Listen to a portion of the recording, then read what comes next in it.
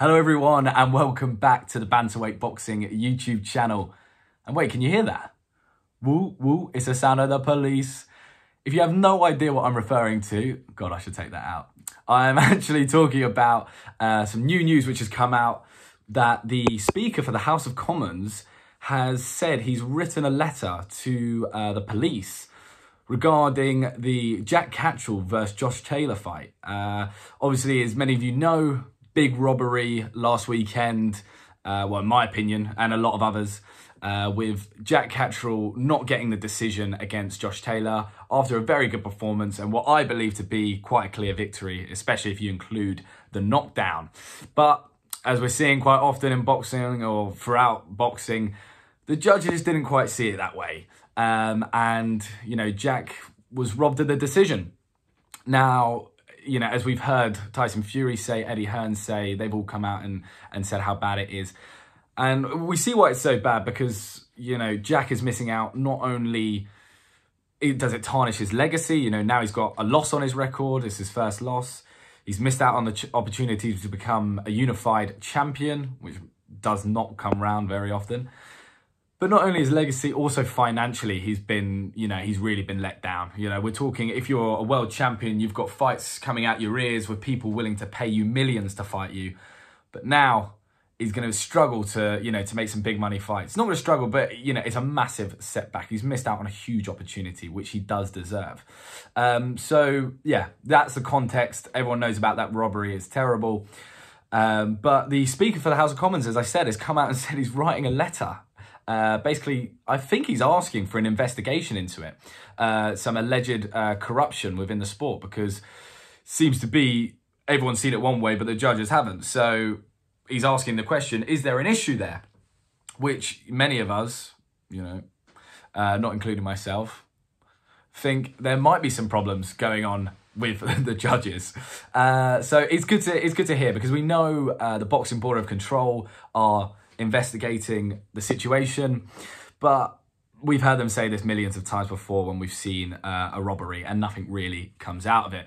I think the strategy usually is to wait for the, you know, the whole steam to blow over, or the smoke to blow over, and people are talking about the fight less and less as time goes on, and then, you know, just move on to a bigger fight and wait till everyone forgets about it, which you can see is already happening, because, you know, you have the initial reaction, people go crazy, and then, you know, people forget about it. They look to the next big fight, and we just accept that this is a fact of boxing, which we can't get over. But this writing the letter or whatever it is, you know, is a sign of maybe a slight change where, you know, we are raising that this could be a problem, and that this isn't just a fact of boxing, and that, you know, an investigation may be required here to look into what actually happened. First of all, snitches get stitches. No, I'm only taking the mic. First of all, do I think anything's really going to come of this letter? No, not really. In terms of a fight being changed or a rematch happening, I don't see anything changing there.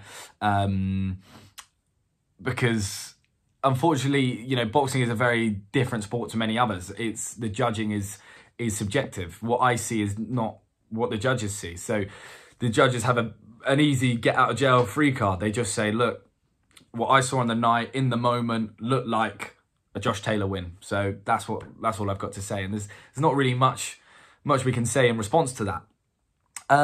But do I think it's a complete waste of time because we're not going to get, you know, a rematch, or it's probably not going to be revoked? No, I don't think it is, because what we need to do in boxing as boxing fans is, when we feel that there has been a robbery or something like that, we need to raise awareness. We need to say, you know, this isn't good enough.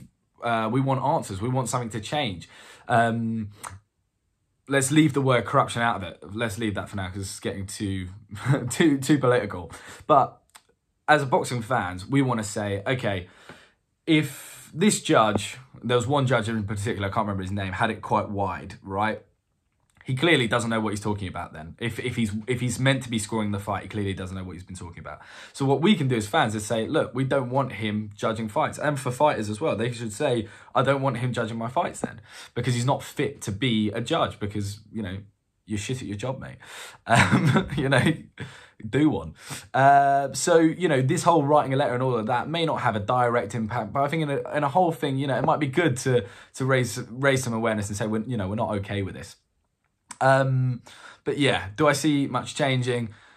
No, not really. In regards to Jack Catterall and Josh Taylor as a whole, I've heard that Josh is willing to offer him a rematch, but it's got to be at a catch weight. Now, obviously, like, on the plus side, fair enough to Josh that he's even offering a rematch. Like, I know a lot of people say, oh yeah, definitely you should offer a rematch. Of course you should. There's a lot of fighters out there who would have got that victory, known it was a bit dodgy, and just gone, yeah, see you later, mate. I'm never fighting you again. You know, I'm putting that to one side. Yeah, it's done. I'm not answering any of your emails. You're dead to me. But he's acknowledging it to an extent, right? Do I believe he should offer him a rematch at the weight they fought at, 140? Yes, I think that's what should happen. I think, you know, there should be a rematch. There definitely should be a rematch. But that's not going to happen. Josh has got the power. He's holding the belt still, unfortunately, and he's not gonna offer that. What he's offering is something like a catch weight at 143, which, you know, if you're Jack Catterall, you're probably gonna take it, because where else do you go? But obviously you're at a massive disadvantage there, because Josh is saying he can't make 140 anymore, so he's gonna come in a lot bigger, and it's just not Jack's weight. He's like, well, I didn't fight you at that weight, so, you know, I'm not going up to heavyweight to challenge fucking Tyson Fury, am I? Because I don't fight at that weight. So, you know, it's still frustrating at the same time, and it is quite annoying. And not only is it probably going to be a catch weight, it's for none of the belts. So it's not going to be a big money fight, because there's no belts on the line. The first fight wasn't actually, as a spectacle, that entertaining to watch. I think it will draw a lot of attention now, because people will want to see, you know, if Jack can avenge, you know, him being wronged. So I think there's a selling point there. But it's not going to be as big of a money fight as it could have been if the belts were on the line. But yeah, it's a difficult one.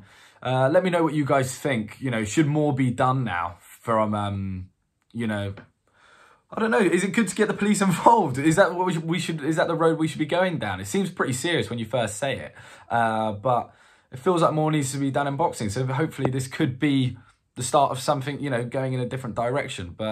And we see less of these controversial decisions. But anyway, thank you guys for listening. Bit of a ramble there, but please like and subscribe. Really helps the channel. And good night.